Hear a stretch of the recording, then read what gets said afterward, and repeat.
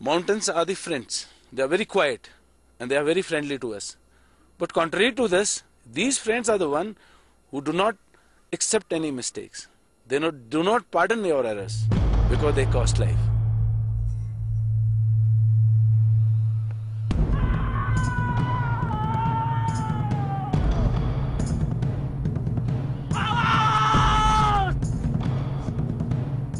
The High Altitude Warfare School, or HAWS, is a center for excellence.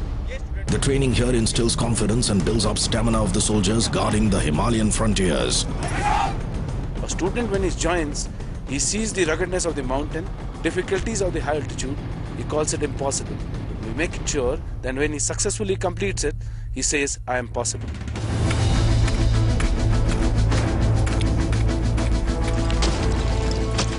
It trains the army to integrate with the surroundings for effectively manning India's high-altitude forward posts.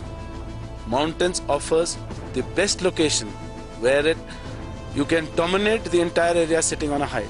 During the Kargil conflict involving armed infiltrators inside Indian territory in 1999, the High Altitude Warfare School conducted crash courses for Indian troops.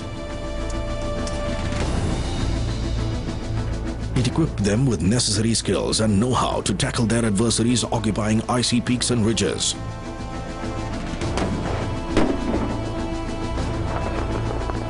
The High Altitude Warfare School has over the years become the pivot for the Indian Army's specialized training and dissemination of doctrines in high altitude mountain and snow warfare.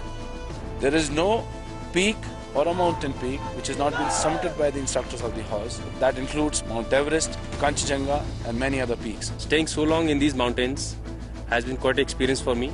Initially I also didn't like them, but now I started loving them.